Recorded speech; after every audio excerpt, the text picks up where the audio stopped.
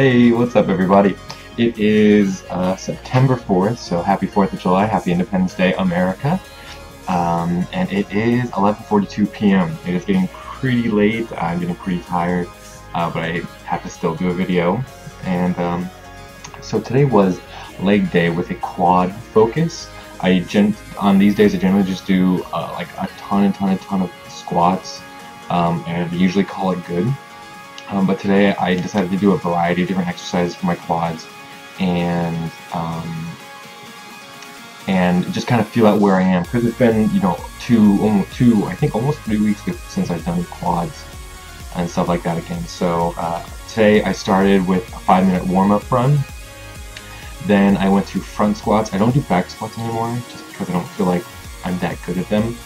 And front squats, I love the way they feel. I love that it works my core, and I get that involved. So I've been doing front squats a lot more.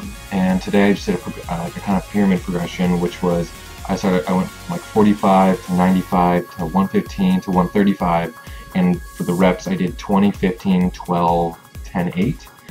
I want to say somewhere around there for those. And after that I moved to what did I do after that? After that, I went to leg extensions. I like doing usually like doing leg extensions first, just because it's able to kind of pre-exhaust my muscles. However, I've noticed that my right knee has been having a lot of pain with those leg extensions. So if I do them after my squats, they don't hurt as much. And for that, I kept it really light. I think I kept it at like, I supersetted them with themselves with doing two-legged leg extensions. I started at 85 pounds, and then I did 10 of those, and then I dropped it to 25 pounds and did 10 on each leg. And then I upped the weight after that because it was like super easy. I needed to kind of push myself a little bit more. I did want to take it easy, but not that easy. So I went up to 100 pounds for my 2 legs, and then I went to 30 pounds for my single legs. I did that for 3 reps, or for 3 sets. And after that, I went to the leg press machine. And for the leg press machine, I just threw on, I started with 3 plates on each side and did 12 reps.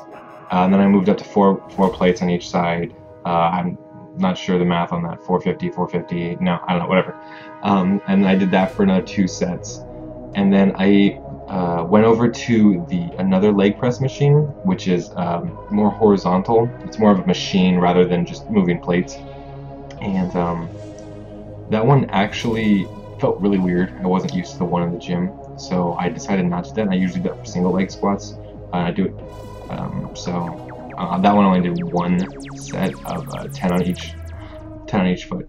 And then I want to do hack squats next time, and I think that's all I did for the day. As for cardio, I went on a small walk with my mom and my dog later in the day, and that was about it for exercise. As for food, we kept it very, very clean the first half of the day. It was just chicken, eggs. I had some cottage cheese with protein and strawberries.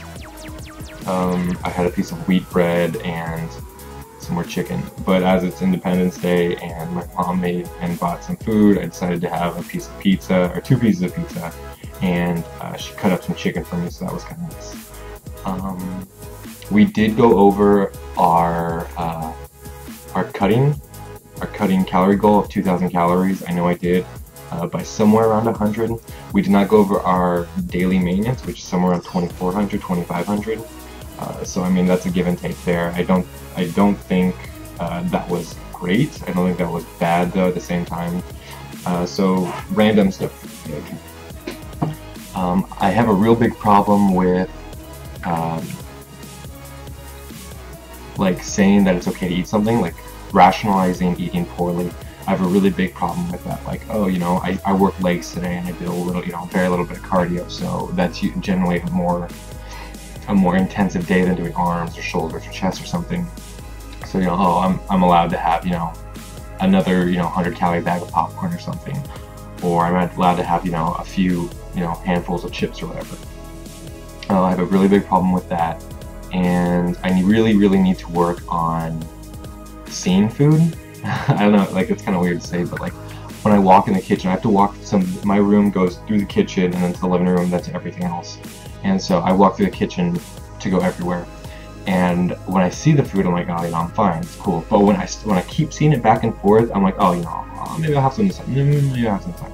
So I think something I need to work on is my self-control. I have terrible self-control.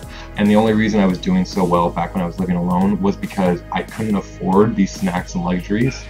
So I basically just had my meals for the day, and eating extra basically meant that I was eating less the next day. Whereas here, it's basically an unlimited amount of food. So that's something I really need to work on. Cardio, waking up for cardio, I really need to work on that, because I woke up this morning. Granted, Shri was here this morning, and I kind of wanted to sleep in and, spend as much time with her as I could before she left. Because I don't know, she's either coming back in like maybe a few days or maybe 2 weeks, so I thought I'd get as much time as I could.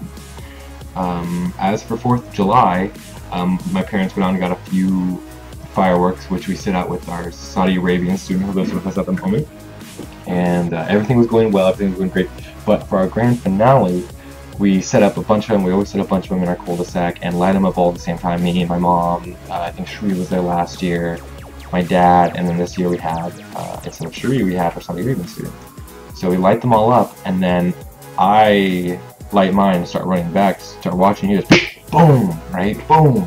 It turns out one of the ones in the middle had actually fallen over and blown up. Like, it was loud boom, which was super scary, and it knocked over other ones. So another one, started to blow up, and everyone, like, a lot of the neighbors that were doing stuff in the backyard started to come out in the front, like, what is going on? And I was starting to get actually scared.